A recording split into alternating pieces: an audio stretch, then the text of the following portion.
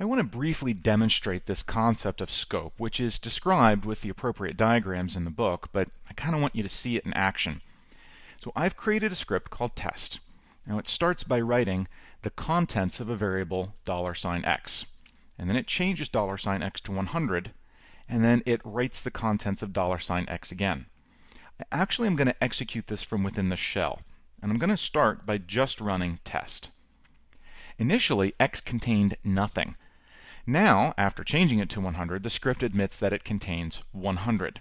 Now that might be what you expected. After all, as we ran the script, we didn't initially set x to contain anything, and that's what the output shows. If I look here in the shell, x contains nothing. So here in the shell, let's set x to 10 and run the script again. You see what happened? Because x didn't exist within the script, PowerShell looked up one level in the scope to the global scope where I had set x equal to 10. And so within the script, that's what x contained.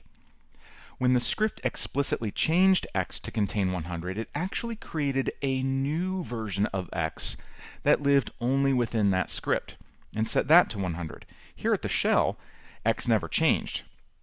While that script was running for a brief time, we had two things named x, the one I had created here and the one that had been set to 100 inside the script.